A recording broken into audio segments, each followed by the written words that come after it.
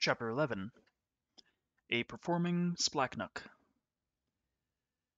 The 9-year-old daughter in the family stood 40 feet tall, which was considered short for her age. She was a very responsible child who was to become my best friend and protector. Glumdalclich, or Little Nurse, which I named her, had many talents which would benefit me all the time I spent in this land. Without her care and affection, I doubt that I would have survived. My little nurse named me Grildrig, a name that meant dwarf or pixie. She fixed up her doll's cradle for her little pixie to sleep in, and hung it from a shelf so the rats couldn't get to me. She was skillful at sewing clothes for her dolls and soon began making shirts for me. She also took on the role of my teacher. Through her efforts, I quickly began to understand and speak the language of this land, which I learned was called Brobdingnang. She also told me what people were saying about me. Everyone calls you a tame and gentle little creature who obeys all the commands of our people when they ask you to do something. I explained to her. Your father is my master, so I must please him. Why, just this morning a neighboring farmer, an old man, came by, and your father put me on display on the table. He told me to draw my sword, then sheath it. I did just that, then bowed and asked the man how he was feeling, in the language you taught me. The man put on his glasses to see me better, and I leaned very close to me. His eyes looked like two moons shining into a bedroom window, and I began to laugh. This angered the old man, especially when your father began to laugh too. I know that man. He's not very pleasant and is said to be a stingy miser as well. Well, he then went to the other side of the room with your father, and they spoke in whispers, pointing to me several times during their conversation. The next day, Glumdalclich learned that the secret conversation was all about, and she came to me in tears, holding me against her chest as she spoke. Oh, my little Kildrig, today is market day in the neighboring town, and my father is planning to put you on display and charge people for having a look at you. I think it's terrible. Some of these rude people could break one of your arms or legs or even squeeze you to death. Besides, you're such a modest person. I can't bear to think what an insult this is.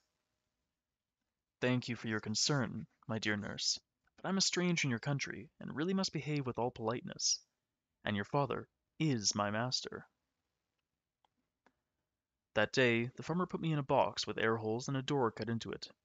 Glumdalclich made sure she put her doll's quilt on the bottom of the box to give me something soft to lie on before she took her place on a cushion behind my box on the horse. Still, I was very badly shaken during the half-hour ride to town. Since the horse covered 40 feet with each step, I felt as if I were on a ship, rising and falling in a violent storm at sea. We arrived at an inn, where the farmer hired a crier and told him, "Announce to the townspeople that I am displaying a strange creature that resembles a splachnook. However, my animal has a body like a human's and can speak real words and do hundreds of entertaining tricks." The farmer set me down on a table in the inn's largest room. My little nurse sat on a low stool close by to take care of me and explain what I was to do. The farmer was allowing only 30 people to enter the room at a time to view me. Glumdalclich had me walk around the table, answer questions she asked, speak words of welcome to the visitors, drink toasts to their health from a thimble filled with wine, and draw my sword to demonstrate fencing as it was done in England. I repeated this over and over 12 times that day, for 8 hours without a stop, until I was half dead with weariness and anger. People were close to breaking down the doors to get in as they heard the wonderful performance from earlier visitors. No one was allowed to touch me. Orders the farmer gave simply to keep me unharmed and earning money rather than protect me. But a mischievous boy managed to throw a nut at my head. Since nuts in this land are the size of large pumpkins, my head could have been split open if his aim had been good.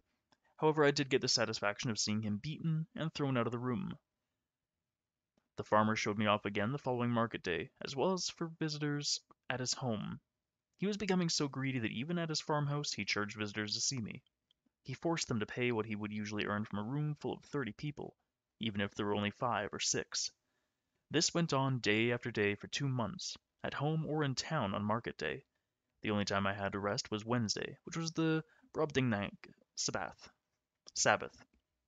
Seeing how valuable I was, the farmer then decided to travel throughout the kingdom to show me off. Our first destination was the capital city, about 3,000 miles from his house. Glumdalclich rode behind her father on his horse, carrying me tied around her waist in a special traveling box she had built for me. She'd placed her doll's bed in it for me and lined the box with the silkiest and softest cloth she could find.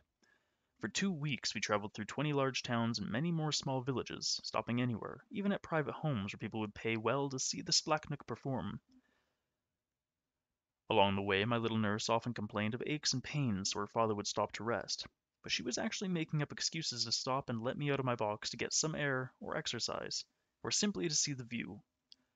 On October 26th, we arrived in the capital city, Lorbeelgrud.